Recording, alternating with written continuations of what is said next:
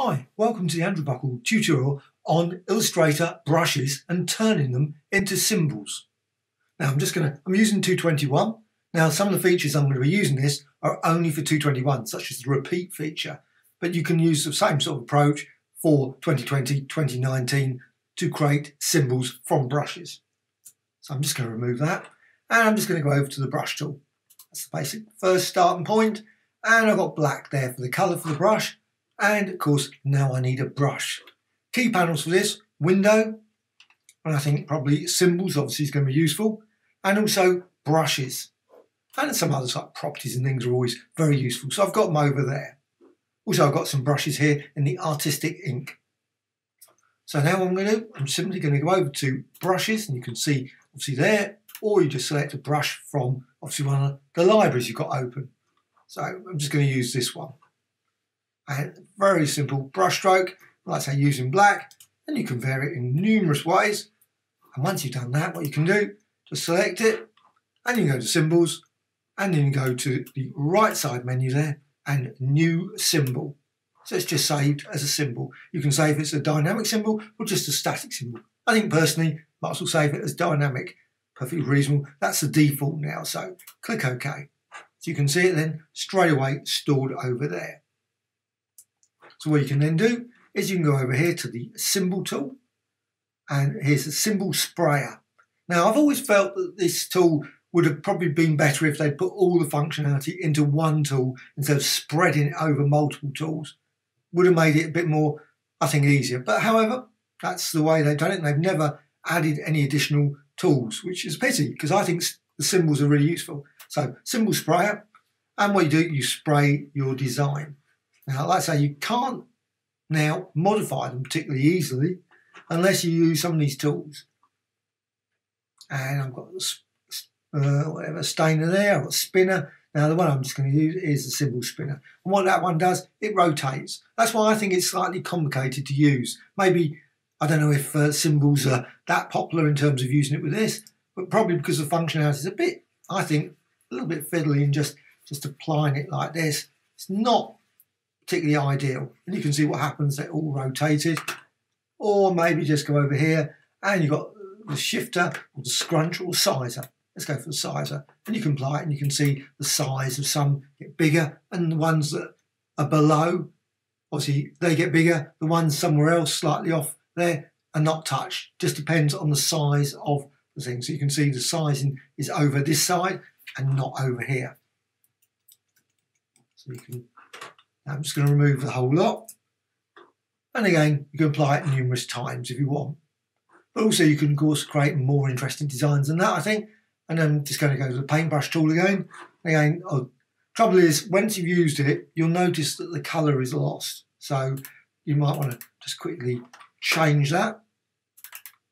And I'm just going to put it back to black. Now it could be red, green, blue, any colour you want. If it actually changes. Thank you. Change. So it's amazing, sometimes you change the colour, click OK, and it doesn't seem to do it. Not certain why. Anyway, doesn't matter. Now, I'm just going to quickly add another design. And then you can do that sort of design, or maybe a design like this. Because the thing is, you can also use this brushes really effectively with the good old object, and I've used quite a few videos recently because they've introduced this with 221, the repeat and a radial. What you get then, you've got this brush, and you can modify a number of instances, so you can create some very interesting designs there. You can change the angle there, the radius, the centre, you can move it around. And also, if you want to, you can go and edit the individual items. So I'm just going to select one of them, just any of these designs, double click, and you can see you've got now the brush there. And you can modify that brush. Now what you can do, you can also go over here, so you've got various tools, curvature tool, and you can actually add some additional points to it. So you can actually extend the brush if you want to create a more interesting brush there. But you can also squeeze it, rotate it, modify it, and you can see all kinds of different designs. And of course, what you can do, you can always change the colour. So if you want to go for a red, you've got that design there. And also you can, if you want, simply hold down the Alt or Option key and you can duplicate it. It allows you to do that. Yeah, there's the design. And if you want, of course, you can go and change the colour to maybe green. And then once you've done that, you can come out of there.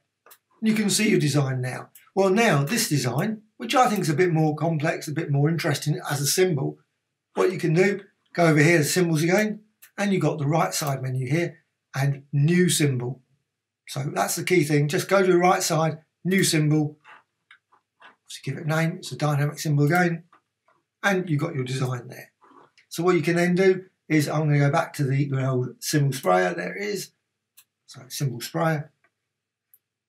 And you can see, you can apply, and you can create some very intense designs, very quick and easy using things. Now, unfortunately, one thing you can't do, if you just create one, let's just create one, is that you can't object and repeat. You can't use the radial feature there. It'd be really great if you could, but sadly, it's not available. So you can see there with that, you can say, select that one, and again, if you look for it, there is symbol sprayer. You can apply symbols there, and you can do exactly the same as before. You can shift, scrunch, size, spinner, and spinner's quite a good one. So you can make things, obviously if you've got multiple copies, they will rotate around at different rates depending on as you go over them. Now what you can also do is, you've got this design here now, you can edit it. So you can always go to over here, double click, and you're into the symbol there. So you've got new symbol and you can modify it. And you'll notice what happens is the symbol has stored the repeat feature. So you can actually still edit the repeat. So you can change this setting here. So if you want to, you can modify this. This is all still, any changes here will be reflected in the symbols panel. So this change, if you've used this symbol and you're just modifying this, then that design will be changed for everything else. So you can reduce the number down. Let's just reduce the number down there. And if I want to, I can even double click again. And you can go down to the level of this design. You can see, you can modify that. You can modify the individual ones if you want. And maybe change the colour. Maybe go with a blue one instead. And you can see a design there. Or maybe hold down the Alt or Option key and duplicate and create another design there. Maybe change the size, reduce it, or whatever, extend it to the centre. A number of possibles are there. So once you've done that, you can come out of that isolation mode and you've got your design there. So you can see the change is done over there. Just change over there as well. So again, we'll go for the symbol symbol sprayer. Just apply a couple there, there. And you can see you can create quite an unusual tangled design with your brush stroke. Instead of applying brushes individually and creating a quite a weird, obviously there's a lot more designs than just tangle design like that. You can create more than that, but I just wanted to show that you can do that. Again, at any point you can say, you know what, I don't want that, but I can double click on this again, go there, and I can change the number of instances. You can change that via properties as well. You can see there, repeat options, and you can modify that. So you can create a more intense design. Maybe, if you want, you can always go and add some effects. So instead of having that, you can go maybe Gaussian blur, apply a blur to it. Maybe not that intense, say a slight blur, don't want it too high.